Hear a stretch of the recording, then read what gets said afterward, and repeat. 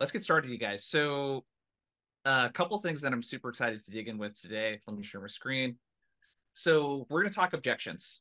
So we got a framework that we're going to run you through. Armand's going to run you through today. It's called the Mr. Miyagi framework. And the goal is that you walk away from today. We're going to put our speakers, our guests on the spot here too. We want you to walk away with a good talk track to handle your most common prospecting objections. So our two guests today, we have Kevin Nguyen, who is a senior sales development representative at Orem. Kevin, good to see you. Good to have you here. And Armand Farouk, founder at 30 Minutes to President's Club, ex-sales leader, sales rep, all of that kind of stuff. And if you're coming onto an Outbound Squad webinar for the first time, my name is Jason Bay. I run Outbound Squad. We do sales training, coaching, all of that kind of stuff for SDRs and AEs. And before we get started, wanted to thank Orem for sponsoring. I couldn't think of a better tool to use for cold calling right now with connect rates being so low. So if you're at an organization where literally 3 to 5% of the people you call pick up the phone, I would definitely check out Orem and look into it. One of my favorite things about Orem is the virtual sales floor. So if you have a remote team, being able to get people in one place and replicate a sales floor, just having a call center background myself is pretty money. So it's really awesome. So let's dig in. So objections. I'll kick the first question your way, Armand. Like in all of your experience, both doing this and then teaching people, where do people tend to go wrong with objections if we start with, hey, what are we trying to accomplish? And before we get into the tactical ways of how to handle them, where do people tend to go wrong with objections? For sure. So for everyone in the audience right now, why don't you go ahead and put the most common objection you receive in the chat? And I think that's going to start to illuminate the answer. So the most common objection you hear on the phones, throw it in the chat right now. Cost, right? No budget. Send me an email. Too expensive. We're all set. We already have a solution. Time. I'm busy. Call me later. I'm in a meeting, right? All of these things are mostly reactions and SWATs. They're mostly reactions and SWATs. And so, for example, the natural reaction of a lot of people when they hear, I'm not interested, is they try to pitch value as to all the things I could do for you and why you should be interested. But what you don't realize is the person isn't even listening when they say, I'm in a meeting. They're not in a meeting. Or I'm not interested. They're just trying to get off the phone. And so handling the objection the moment you hear it is actually missing a critical middle step in between. And that's what we'll talk about in just a bit with the Mr. Miyagi method. The critical middle step of an objection is you need to take the reaction and blunt the reaction by showing them that you're hearing them out so you can turn a reaction into a conversation and get them talking a little bit more. And then and only then can you start to introduce some logical sales tactics into the situation. But first, they need to feel emotionally heard. And so when you hear I'm not budget and you start to pitch ROI, what you are doing is you are mixing water and oil and you are set up to fail. What you first need to do is receive and feel that objection and redirect the momentum of it before handling the objection.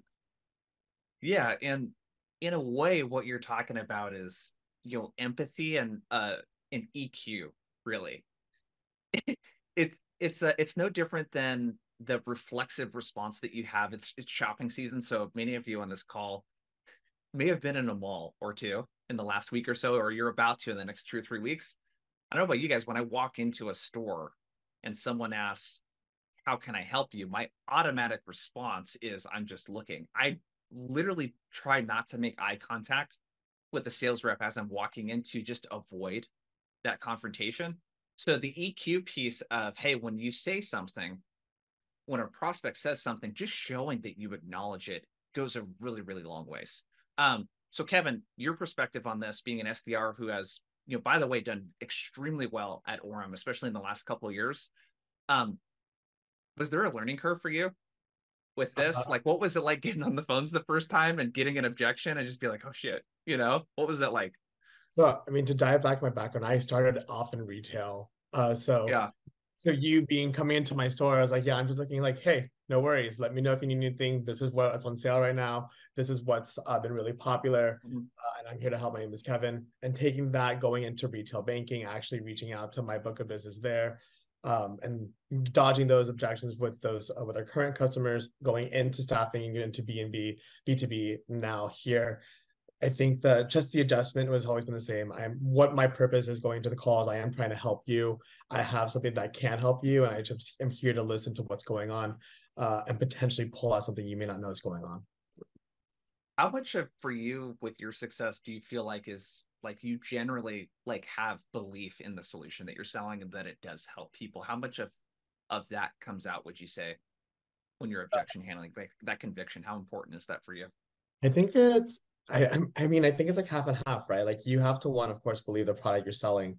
Otherwise, if you're we use it ourselves at Orem, so if I wasn't already using it prior, especially before coming to Orem, I was a customer too. So if I didn't know how well the platform worked, I wouldn't be able to. I don't think I'd be able to sell it as well as I do. But being able to help the people I'm reaching out to see the value over a cold call. I'm just like, hey, I'm actually calling you with Orem right now. I just got off another conversation, booked X amount of meeting, or did this many dials, booked, had many conversations, and booked this many meetings. If I could do something for you and your team, would it be worth a longer conversation? That personal story brings up a lot more when I get into the weeds, but I have to like get to like everything else first, and that's like probably the back end of my calls. Yeah. So I'm going to drop a pro tip into the chat. Drink the company Kool-Aid. Whatever you need to do to get to like increase your belief around the outcome is super important. If you're a sales leader on the call, one of the things that I highly recommend is instead of sharing so many sales wins into the sales Slack channel, share customer wins too. So when a customer gets a really good outcome from the solution that you're selling, share that win into the chat with your sales reps, because that instills this belief that we're doing something good. And as a rep, I'm willing to deal with a bit of resistance if I really believe in the solution and want to help the person. Armand, we talked about mirroring. So again, we're going to get into the Mr. Miyagi framework, you guys, here in a second, and talk tactically how to handle the objections. I think the mindset you bring into it is super important. You talked about mirroring being a common mistake. Talk about that a little bit more, because old sales advice would tell you that you need to mirror and match and do all of this other weird stuff, like repeat the last 3 words back that the prospect says and match their tone out. So tell us a little bit more about your thoughts there. More about my thoughts there. Like all these like obnoxious voodoo tactics and stuff like this. Like, don't get me wrong, I actually think, all the stuff that Chris Voss has done is outstanding and yada yada yada. And I think it's been a lot of great things for the sales profession. But you got to realize, like, a lot of times the right thing to do is when a prospect is zigging, you got to zag hard. So if a prospect is coming in hot, I'm going to come in pretty cool and cold, right? My job is to show that I'm not rattled based on their emotional state. Now, I'm not saying go into these calls with zero EQ, right? If someone's talking real slow, don't yap at 1,000,000 miles per hour, right? But the biggest mistake that people make is the moment someone slams you with a hard objection, they tend to speed up, right? Someone says, I'm in a meeting. You go, can I get 30 seconds to tell you why I'm calling? And then you can tell me if it's a fit or not, right?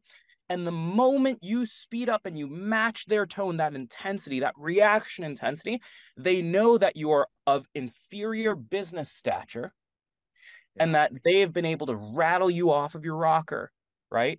And so instead, what I try to do is I try to blunt the first reaction and give them a response to their objection that they're not expecting. So let's actually segue into part 1 of the Mr. Miyagi method. Part 1 of the Mr. Miyagi method is, let's use this no budget example, right? What a person is expecting a sales rep to say after I object no budget to you is, I'm expecting an ROI pitch in return, or I'm expecting an ask for a meeting, or I'm expecting for another version of the permission-based opener.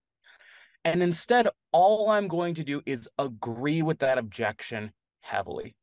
So Jason says, I have no budget. I'm going to say, hey, Jason, this one's totally my bad.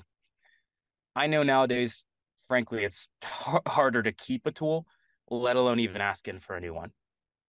And I'm just going to stop there.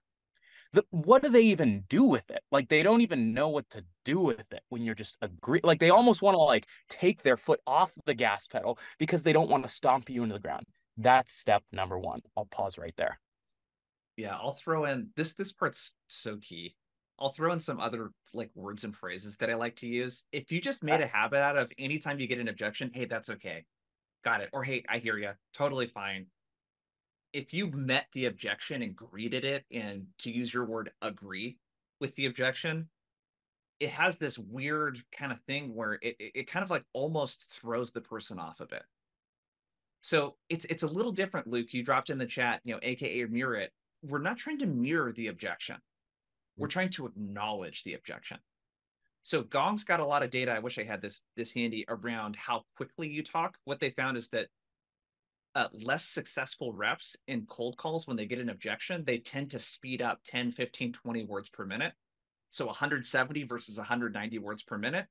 Top performers literally keep the same pace and tone throughout the entire cold call or sales call, regardless of the objection. So it's not about talking really fast or slow. It's about not deviating from how you would normally interact with a prospect. Joshua asked, doesn't Voss say to use your cool DJ voice when someone is trying to rattle you? I'm confused about that claim. There's no data that supports the tonality.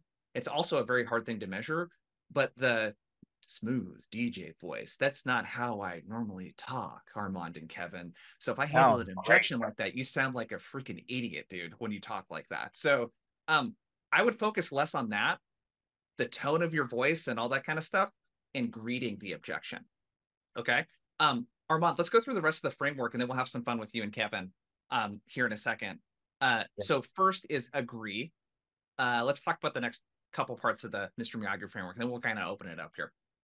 All right, so let's go back to the last episode of Dragon Ball Z. So someone said, no budget. In return, what I said is totally get it, yada, yada, yada. You can't even keep a tool, let alone buy a new one. Now the gas is off a little bit.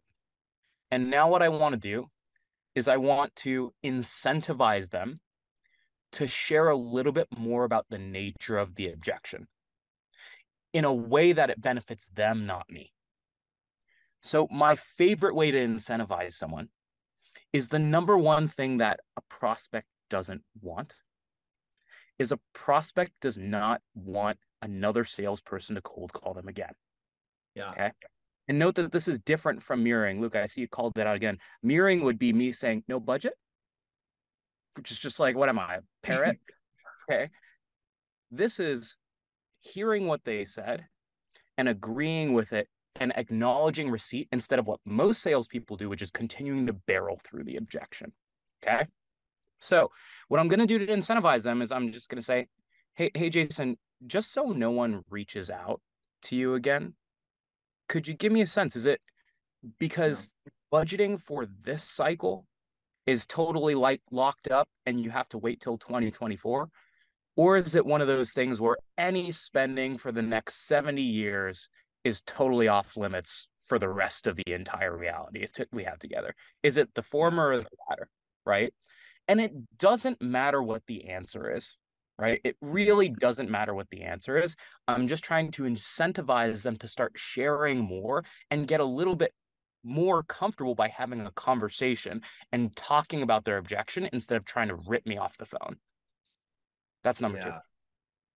So getting the prospect to share a little bit more. I think that the toughest part with a cold call is, like, if I had to use an analogy, a cold call feels more like you're like doing like Formula One racing. It's extremely fast paced and you got to be really quick on your feet, versus a sales call feels more like cruising on the freeway. And you got to be like really quick on your feet. And I think one of the hardest things to do in a cold call is to actually have a conversation. Because when someone says hello and then you start talking, it's not really a conversation yet. You're just like talking and they're responding. Like you aren't like really synced up in a conversation. So getting them to share, and then why don't you share the last part real quick, and then we'll open this up and kind of go through some different examples here. Sure. So the last part is sell the meeting, not the product, or sell the test drive, not the car. a lot of people will get into the ROI claims, the value pitches, and all of this stuff, all the things that you could get if you were to buy the product, but they're not there yet. You have to run a 5-step sales cycle, a 5-stage sales cycle. You're going to have to multi-thread, build a business case, all this different stuff. And that's so far gone. And what they have to do is they have to come up with budget to receive any of that value, right? Instead, what I want to do is I want to offer them something of value that they will get from that 30-minute call that they take with me, even if they do not buy my product at all, right? In other words, there are probably a lot of people in the audience who have test driven a Tesla because it's pretty cool, but you haven't bought a Tesla. There's probably at least one person in the audience who has test driven a Tesla and turned into a buyer of a Tesla who might not have expected to do so. So what I'm going to do to sell the test drive is I'm, again, going to pile onto the objection more. And I'm going to say, look, Jason, I totally get it. Budgets are locked up for this year.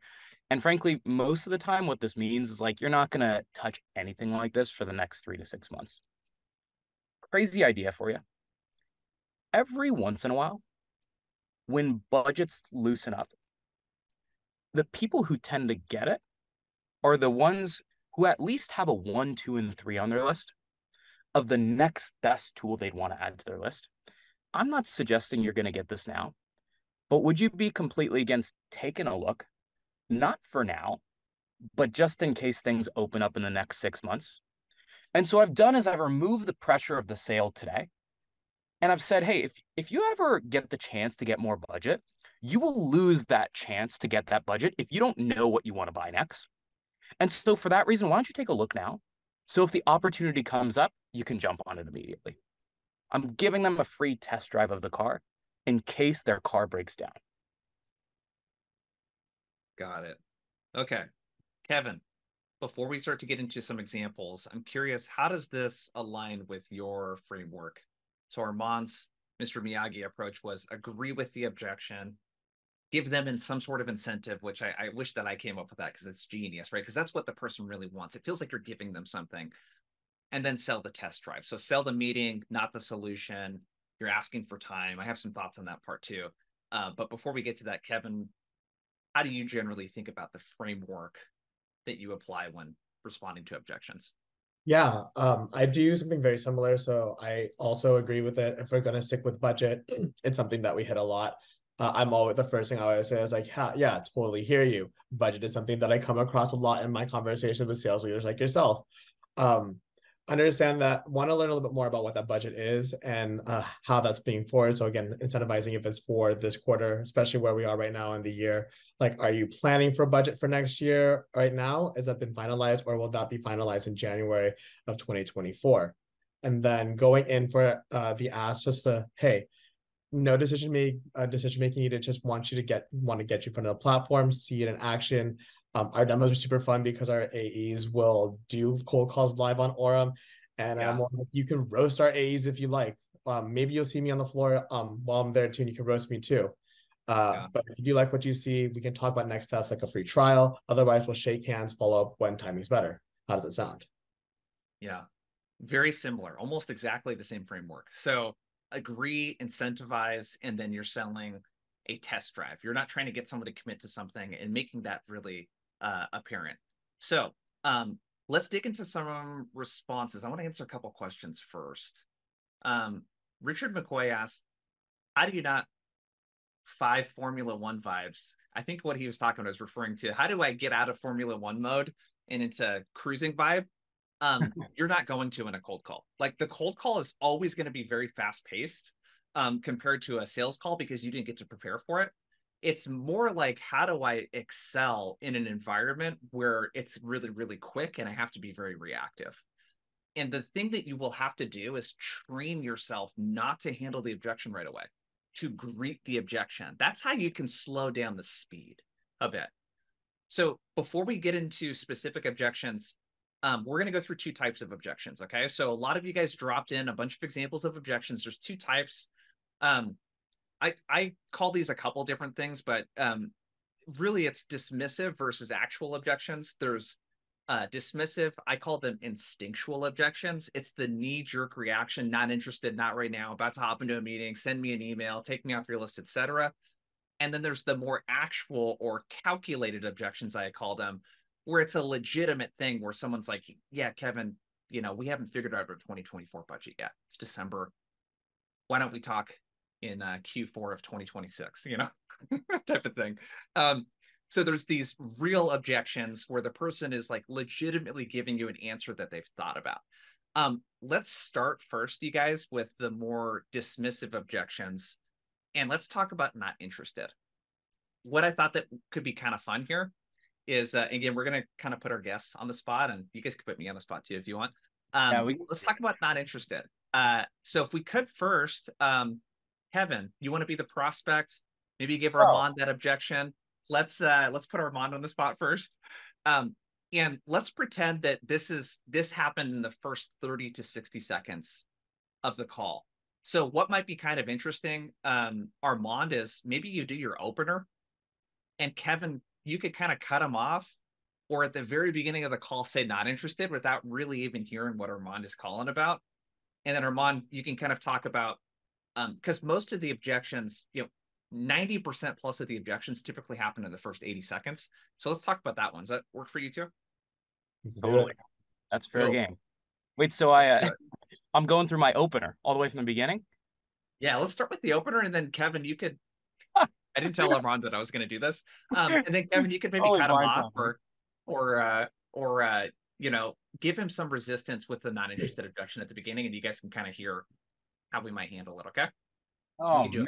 All right. I just for the record, for folks in the audience, right? This is a live webinar, and I was not expecting this. So if I flop, you can post this recording and whatever. Make sure that I never do anything on LinkedIn again. Here we go. Ready? 3, 2, 1. And a ring. Hello, this is Kevin. Hey, Kevin. We work with a couple other sales tech companies here in the Valley. It's Armand from 30MPC. Have you heard her name tossed around? No, I haven't heard your name tossed around, but I'm honestly not interested. Not interested. Do you know what? It sounds like you know what we do. Kind of, sort of, but I don't really have time for this right now. Yeah. Look, I know you probably hate receiving cold calls just as much as I hate making them. Just so no one else calls you again, it seems like you're a really busy guy. Is it because you have a bunch of sponsors in place, you're not interested in working with someone like 30 Minutes to President's Club, or you just hate getting cold calls, and that's totally fine if it's the third one? It's definitely the third one. Definitely the third one. Well, Kevin, before you hang up on me, can I get 27 seconds to tell you what we do? And then I can promise you no one will ever cold call you again when you hang up on second 28. Yeah, let's go for it. Boom. Bang. Not bad. So what I love about what Kevin did there too is like that was like you emulated what the real experience is like. That was not fun. That was the real thing. That was me almost all day yesterday. So it's real experience. So Armand, do you want to unpack what you did there real quick? And I have a version that I like to use to handle this one too. And you guys you put me on the spot next. Yeah. So I hit him with my opener, and it was clear that, to Jason's point, like, I know this guy has no idea what we're doing, right? And so the tricky thing is Kevin still doesn't even know what I do. So normally what I would do is I would jump to handle the real objection. But in this case, Kevin doesn't even have a real objection. My goal is actually just to get him to let me continue my opener, so I can at least create some degree of a conversation. And so I open, Kevin says, I'm not interested. And I laugh to be a little bit disarmingly blunt. And I basically said, sounds like you know what we do, and you're not interested whatsoever, right? He said, sort of, yada, yada, yada, right? And then that created an inch of space where I received his objection and basically said, like, yeah, it sounds like you know what we do. You're not interested. I was a small agree. And then what I did is I agreed again and pulled more information, throwing some humor in there so that he would really feel like a jerk if he just hung up on me, right? And so I was like, is it Yeah. because you have sponsorships in place, which is not the right word to use? I shouldn't have said sponsorships, right? Is it because you're not doing any partnerships like this whatsoever? Or is it because you really hate getting cold calls? And that's totally fine if it's the case, right? Kevin says, great, it's number 3. And I'm going to keep playing ball and having fun with it at this point, because that's going to make it a little bit harder to hang up on me as opposed to if I just started to rush. And so I agreed with it again and was a little bit cheeky. And I was like, hey, my guess is you like this isn't going to go anywhere. Just so no one else ever calls you again. Can I get a second to tell you what we actually do, which is the reason that you said no? And then you can hang up on me on the 28th second, for example, right? So it was just like trying to get an inch by inch by inch in every step of the conversation. Perfect. Cool. Armand, you want to be the prospect? I'll cold call you this time. I have a All right. slightly different way that I handle this, and then we'll hear Kevin's. I think this is a good one to start with because let us know in the chat. Just put yes in the chat. How many of you is this the most common thing that you could run across on a cold call is someone saying not interested in the first 60 seconds? Give us a yes in the chat if that's the case. Yeah.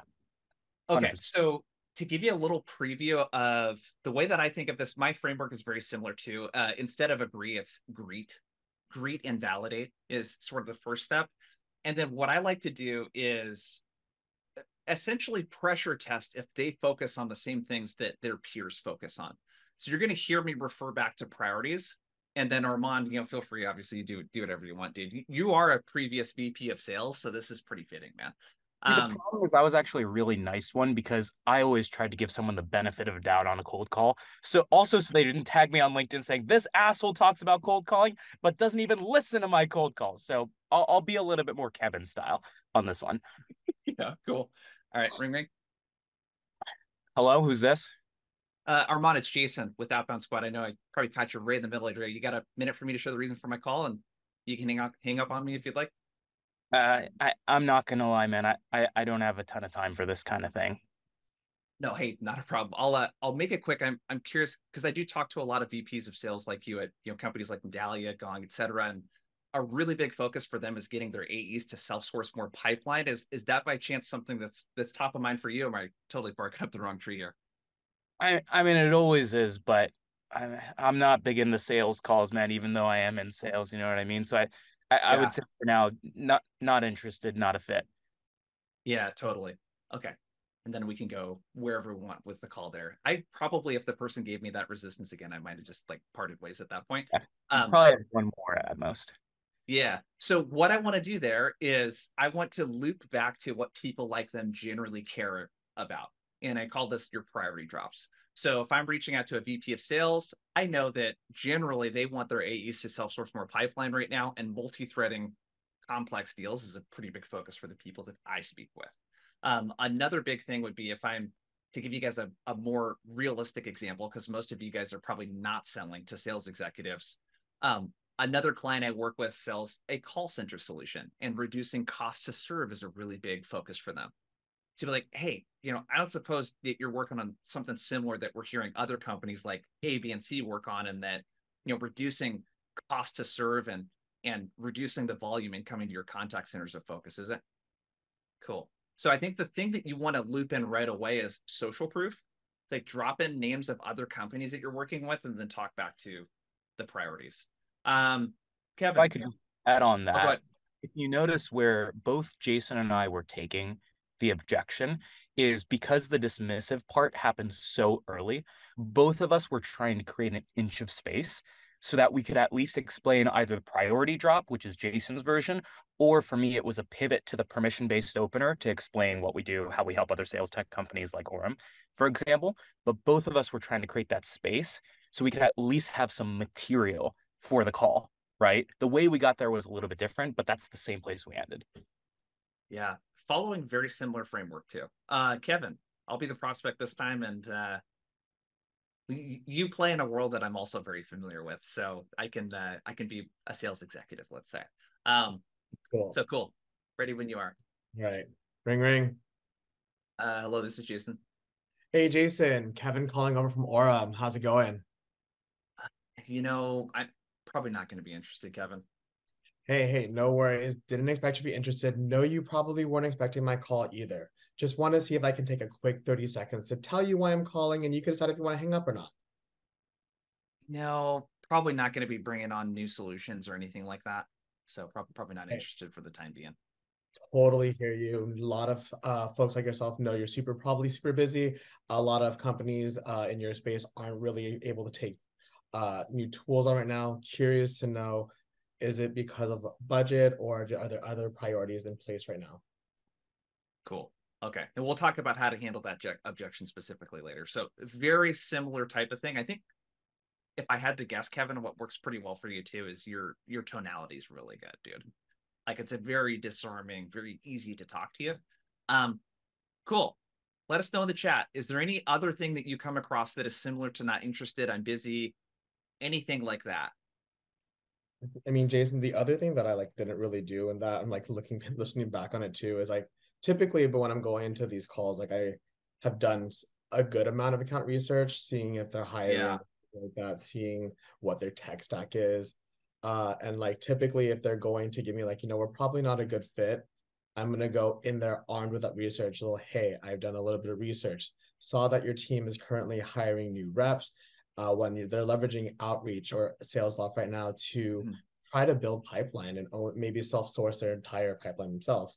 So curious to know, how has that search been going, or what does that mean for 2024? I love that. A big key, Kevin, you shared this before we hit go on the webinar, is as you're listening to us handle objections, the best way to really handle an objection is to customize your response based on intel that you've gathered.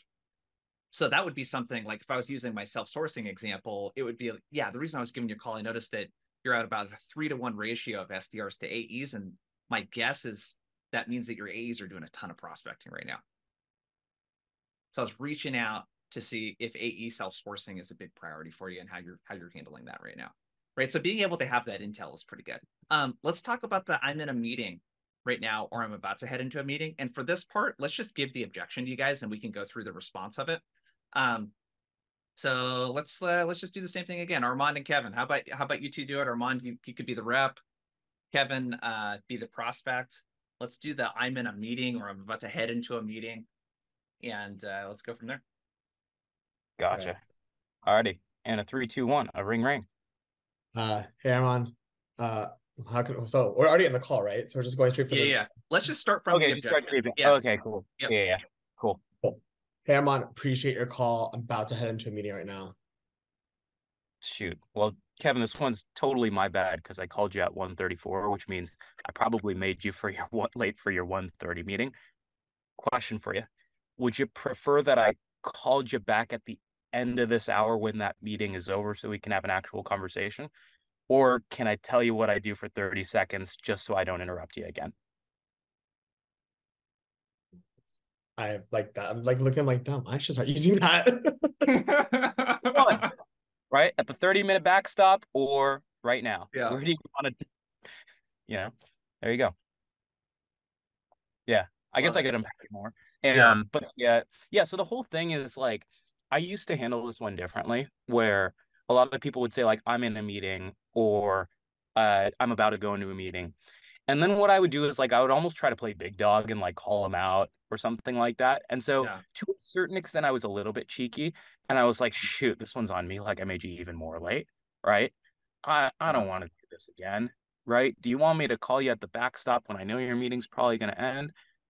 Or do you want me to give you the 30-second spiel now? I'm going to give you an option, one or the other. And you're probably going to pick one of them. Love it. Kevin, you're up, dude. So I can be the prospect this time and give you the objection. Kevin, I'm about to head into a meeting right now. Totally hear you. Sorry for catching you right before the meeting. To make sure that follow-up, don't want to take too much time, to make sure the follow-up is worth it, can I just ask you a few questions? Yeah, I'm like super busy. So can you send me an email or? Yeah, I can definitely send you an email. I don't want to get lost in your inbox.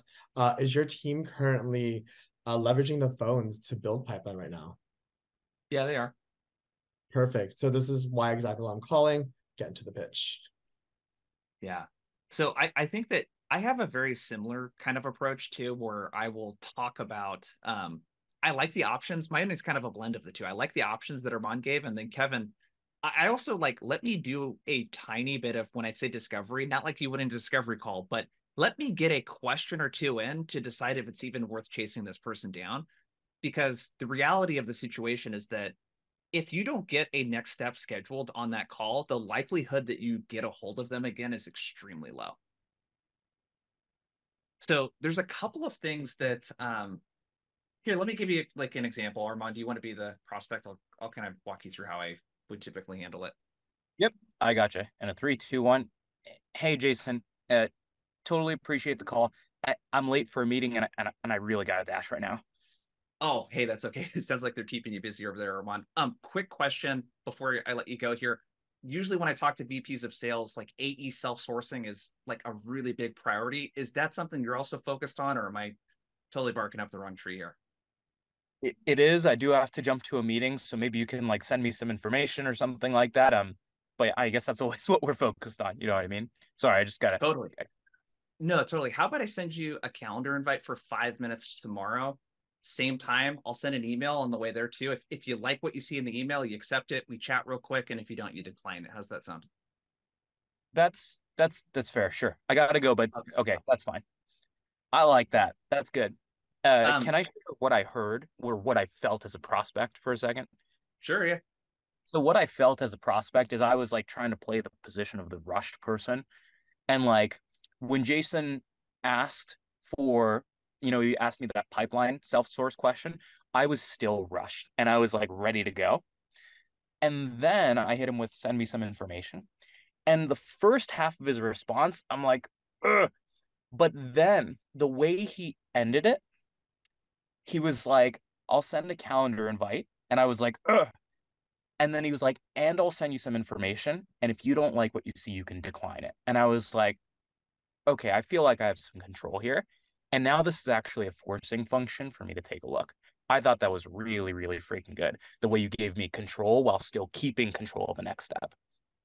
Yes. Number one rule in sales is don't leave a call without a next step. And I think that we only talked about how that applies to a sales call. That applies to a cold call too. If you don't get something on the calendar, I wish I had better data on this because it's just like varies across companies. But I would love to see what the macro data looks like of if I end a call without something on the calendar, what is the likelihood that that person even picks up the next time I call them? So we're just playing the odds here. When someone asks you to send an email or call them back or whatever it may be, if you don't get something on the calendar, it's like probably less than a 1% chance that you're going to get a hold of them again and schedule something. Yep. Like take the risk on the call to get something scheduled. Agreed. You will be part of Uh, the witness protection program. Your prospects will be part of the witness protection program. If you say, I'll call you back later, your phone number will be yeah, forever blackballed and they will never pick up again. yeah. So, I'm just looking at the chat here. Yes, everyone will get a recording, you guys, afterwards. So you'll get a play-by-play of this. Let's talk about the last objection we'll spend some time on with the instinctive category, the dismissive category. Send me an email. I think this is probably the one that gives people the most grief. And I think we have a couple different styles that we like to use for handling this one. Um, let's I'll put myself in the hot seat first for this one. Kevin, you want to be the prospect? Yeah, sure Uh, thing. so what I'm about to do, just so you guys can kind of listen, is you want to comply with their ask. So I'm going to agree with the ask. I'm going to meet it. I'm going to greet it, etc. And then ultimately, I know that if I leave this call and I just send an email, there's a very low chance, and let me know if anyone has experienced anything different, that I send them an email that's so good that Kevin's like, oh my God, this is exactly what we've been looking for. Can you meet right now? Like, that's just not going to happen when you send an email. So I want to get some more info, and then I'm going to ask for the meeting again. Kevin, go ahead. Hey, Jason, appreciate the call. Kind of super busy right now with other priorities. Can you just send me an email? Oh, hey, sure. Totally, Kevin. So I can get the right info to you. Typically, when I'm speaking with contact center leaders, their number one focus is reducing cost to serve, specifically by just reducing the amount of customers that call in with questions that could have been self-served. How does that compare to like what you're working on at ABC Company with your with your team right now? Yeah, that sounds about right. Yeah. Is there a focus in particular to reduce the amount of incoming call center volume? And the reason I ask that is most of the stuff I would send you an email is super generic, and I want to make sure it's actually helpful. Is that actually something that you're focused on right now, or it's okay if you're not? It's nothing we're focused on, but I really gotta go. Can you just send me that email? Yeah, totally. Last real quick, Kevin, before I go, I wouldn't be doing my job unless I asked. Again, most of the stuff I would send you is pretty generic. We've actually helped similar companies like Nordstrom and a few others with a very similar problem. Do you have your calendar handy? We maybe put 10 or 15 minutes on the calendar tomorrow, walk you through it, and then we part ways as friends if it's for whatever reason not a good fit. How's that sound? Yeah, let's just do that then. And that's probably the way he responded. That's probably a pretty low percentage chance that person shows up to that meeting. And I want to at least get to that point to where if Kevin is not focused on the stuff that I normally help with, do I even want to meet with him? That's the question that you got to ask yourself. Yeah. So I think ask for the meeting. If Kevin shared a little bit more and I was able to get a little more intel from him, I can use that as the reason for the meeting. But I think social proof and insight and what you can share around how their peers are tackling a similar challenge, like make that the reason for the meeting. So if you guys ever play the video games where like you have to like tap the A button to like fill up a bar, and then like you have to press B to like launch the thing, right? Like that's a little bit what like cold calling can be like. And I think Jason's call just there was a really good example of it. Like is if you just keep tapping A, like eventually like it's going to just like explode on the table and you won't even get to launch it. And you have to jump off the cold call and make your ask for the meeting at the point where you give yourself the highest odds of at least getting a meeting on the calendar, right? And so in that case, to Jason's point, that meeting is probably like a 1 in 4 chance that like Kevin even says yes in that case. But like that's the best you're gonna get on a cold call like that. And 3 out of 4 times they're gonna say no. But if you can get yourself, if you can buy enough yourself enough time to get to that point where you can click B 1 in 4 times, you will get 1 in 4 of those meetings, knowing that the best cold callers in the world book 1 in 4 connects, right? So you're still winning when you're playing those odds. That's important to understand. The goal with objection handling is not like nothing is so foolproof that it works every time. We're just trying to increase the odds. It's already hard enough to freaking get the person on the phone, unless you're using Orem, which I definitely recommend you check out. Little plug. So Armand, let's have you go next. Cool. I think awesome. do you have a disarmingly blunt approach to this objection? There's one path of the tree that will lead to it, and I'm hoping Kevin leads me there, or you lead me there, whoever's the prospect. Okay. Kevin, you All be right. the prospect. You're the best at being like the rude prospect. Kevin For is just a reason. savage prospect. You can tell Kevin's been cold calling in the real game. I'm a softball. Yeah. Yesterday was a really hard day for me. Okay, like, I did not feel good about it. All right, go ahead, guys. Hey, Armand, appreciate the call. Can you just send me an email and take a look at it, see if it's a fit? Totally. And let's say I'm playing Orem. Hey, Kevin, and just so I don't clutter your inbox with the wrong thing of information you already know, could you give me a sense of like, to what extent do you know what we do over at Orem? Because I can send you something generic that's an overview, or I can send you something specific if you know what we do. All I know is that you're an auto dialer. Phones haven't been very strong for us in the past. Phones haven't been very strong for you in the past. Is that right? Yeah. Gotcha. That totally makes sense for me. You know, Kevin, in this case, my guess is like sending you some information. If you're feeling like phones haven't been very effective for you in the past, it's probably like not gonna help because we allow your team to be more efficient on the phones. Could I get a sense from you, just out of curiosity, like why is it that phones haven't been efficient in the past? Is it that your reps don't like to dial? Is it that you don't connect? Is it something else? It's a combination of the both. We target IT, so not a lot of people are picking up, and then the reps don't like feeling like they're wasting their time. Yeah, whenever my laptop is broken, my IT person doesn't pick up either. And it's like I'm an internal employee, let alone an external one. So I could totally see how that would happen. Look, Kevin, my guess is you're probably not going to buy this thing or even like want to take a call, but I have a thought. Like usually what I see is the reason that teams are ineffective on the phones is because the reps don't want to cold call because you connect with like 3% of people. And like I can give you a generic overview of Orem, but we let you cold call like up to 10 people at the same time. So you can have 10x the conversations that you'd normally have in an hour. Can I send you a quick video on how it works and attach a calendar invite to it? And if you don't like what you see inside of it, you can decline the invite. Yeah, sounds good. Cool. And so if Kevin said no, the disarmingly blunt version, or if Kevin was like, no, send me some email, send me some information, decline the calendar invite, I would have been like, hey, Kevin, can I ask you an honest question? And I would say, Kevin, honestly, like most of the time when people tell me they just want to send me some information, it just means they're too nice to tell me to go away. Is that what's happening here? Or do you actually want me to send you some information? And that's like the disarmingly blunt final resort of an answer. Yeah, I love that. Pro tip, you did this, I've heard it called a negative reversal. But you used language that was unassuming. So you said, hey, you're probably not even going to be interested in checking this out. When you say stuff like that, you're making it easier for me to say that I'm interested because I feel like I don't have to disagree with you. Like I can agree with you. You know what I mean?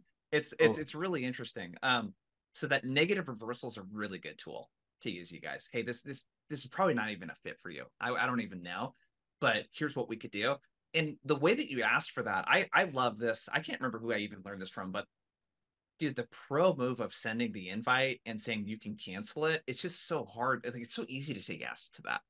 It feels really low commitment because think about the guys, you got to really think about the calendar of your executive. Dude, most people can barely find 30 minutes in their calendar for their internal team to meet with them. And you're asking for 30 minutes. It's a huge commitment because most of the time, 58% of the time is what the data shows us is that the buyer feels like they wasted their time on that call. So 6 out of 10 times people feel like it's going to be a waste of their time. So just something to think about. Kevin, do you have a different way of handling this objection? I feel like I do a combination of the both. It also like depends on who I'm talking to. So first agreeing, like happy to send you the email. Once I spoke, if it's like I've been going after previous accounts that I've been working for a long time. So it's just like I talked to XYZ before. This was a previous initiative that y'all had. Is this still the case? If so, I can send specific information here. Or I just be like, don't want to clutter your inbox. Saw that your team is currently doing this, and we help people doing this. Would this be more relevant to see live on a call? If not, happy to send you that email. Yeah, very similar. Cool. Just for time's sake, let's go to the next one. I think we should tackle budget next. And Kevin, we can go with you first on this one. Let us know how many of you, give us a yes in the chat. How many of you are getting some variation of we don't have budget, our budget's not set yet, we're not bringing on any new solutions, et cetera, et cetera.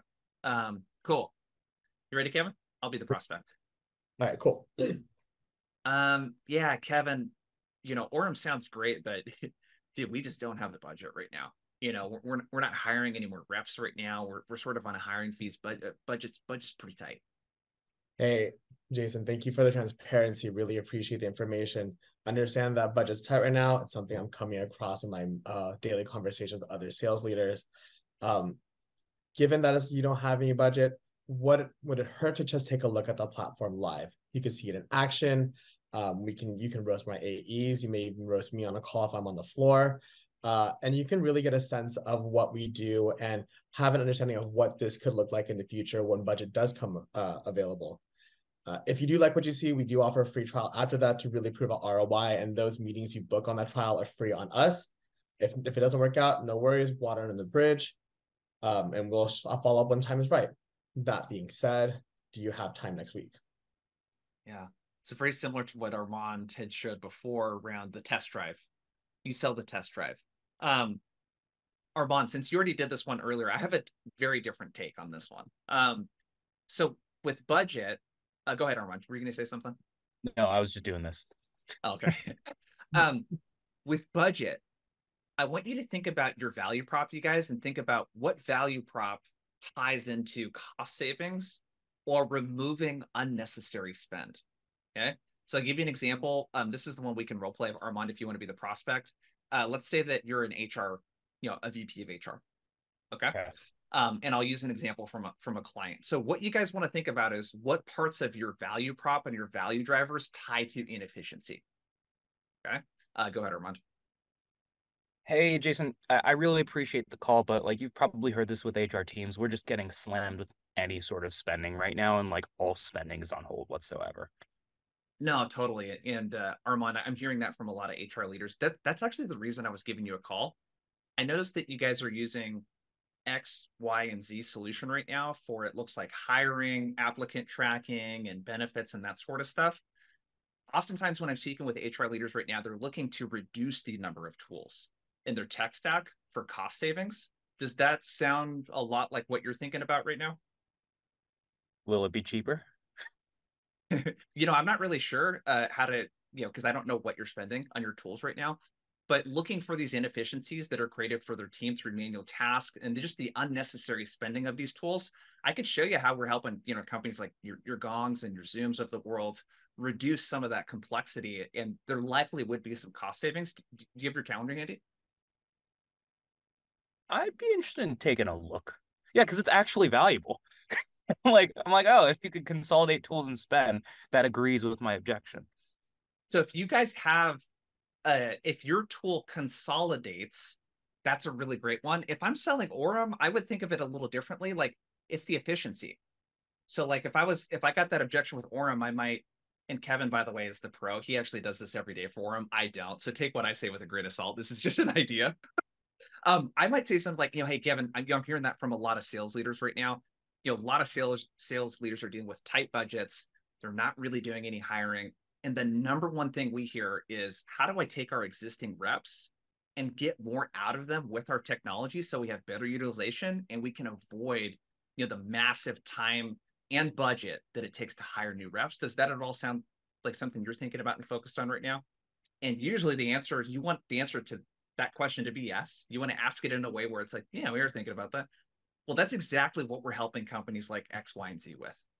They're not hiring right now. They're looking, how can I increase the efficiency 2-3 times of each rep and hit our number without having to hire people? I want to share how those companies are doing that. Do you have your calendar handy? So if you can work in some sort of efficiency gain with existing staff or talk to the real objection the prospect has, I think that's a really good way to handle the budget objection. Yeah. I do like, it also depends like who I'm talking to as well. Yeah. If I'm talking like on the ground managers, then that may not be something that I do. I'll actually try to talk about like they're a little bit self-conscious because they don't want to bring up something that maybe affect their position with the team. Yeah. I'm talking to like maybe VP of sales or VP of sales ops and talking like, hey, we've helped teams like Data Rails who have a team of 4 actually increase their productivity and saw a daily increase of 24% of SQLs. We could do something similar for you and your team, maybe with long conversation. Love it. Let's go through one more. We already have a solution. Okay? Yep. We'll start with you, Armand. How do you kind of think about this one when someone's using a competing solution or they're using something that's like they already have a solution in place? It doesn't need to be a direct competitor, so to speak. It could be piecing together other stuff, doing it manually, whatever it might be. How do you think about this one? And then we'll do a role play. Yeah, so this one is the critical part of this one is the incentivize them to share more information, because there's a double tactic inside of it, right? So if they're on a competitor, the number one thing that I can recommend for you all is you don't have to memorize every competitor. You don't have to memorize every single battle card, but you do have to memorize one dart per competitor. Okay, one dart will make your incentive much more valuable. So I'll just like talk this through. When I used to work at Pave, there were some competitors where we would quote 50 grand and the competitors would be quoting 15. And a lot of people were on those legacy solutions. And those legacy solutions would let those companies plan all of their salary compensation every year, but they would not be able to handle equity compensation. And so what I'm going to do when I hear that is I'm going to agree with the objection. I'm going to say, hey, Jason, totally get it. My guess is you're probably not going to switch off of open comp anytime soon. 9 times out of 10, it does not make sense to switch off of open comp. Just before I let you go, out of curiosity, are you using open comp to plan all of your equity comp planning too? Or is that something that you're handling offline?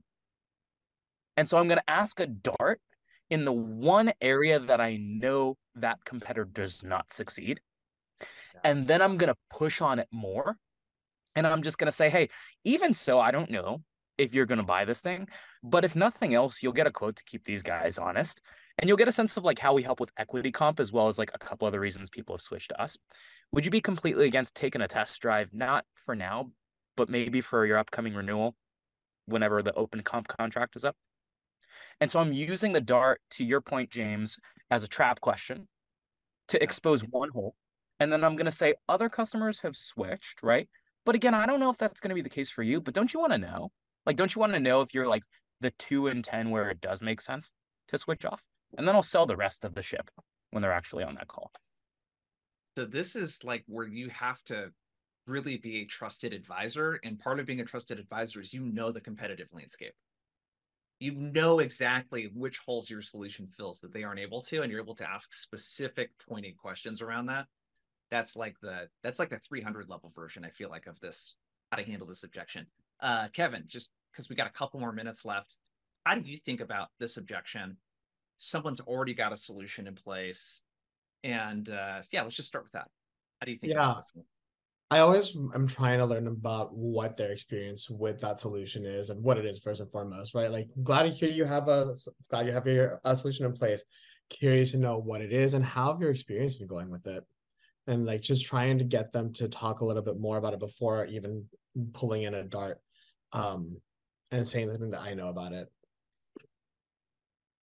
So the discovery piece, I think it's really big. The tonality in greeting the objection is really key in getting them to open up and share more, in my experience. I'll share one other thing, and then we gotta bounce. Is I love pros and cons. So if you can say, hey, sounds great, Kevin, like, sounds like you're totally taking care of it. I am curious. What we oftentimes hear from sales leaders is that when they're using this solution, what they really like is this thing, and what they don't like, for Amon's framework, is I'm going to point out something that is a pain point for them. What's your experience been? And oftentimes you can get them to start like talking about things that they don't like about the solution. Holy shit, you guys, that was like, my brain is like pretty taxed right now. I don't know about you guys. That was a lot of fun.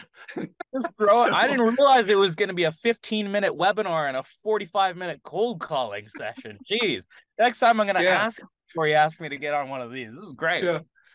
Okay, we got 2 things I want to thank everyone. We are running a special right now with Outbound Sprint. I dropped it into the chat, so we're giving $100 off through the end of December. So if you want help putting some of this stuff into action, it's live workshops. There's a course. We teach everything from objection handling to cold email to cold calling, etc.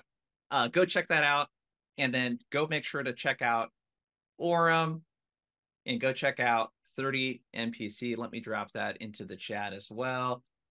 And I want to thank everyone for their time. Armand, Kevin, thanks you two for coming on and being troopers here and letting me put you on the spot. And thanks everyone else for the engagement. And that's all I got for you guys. We'll see you. Have a good one. Thank you, everyone. Thanks, Rod. Peace.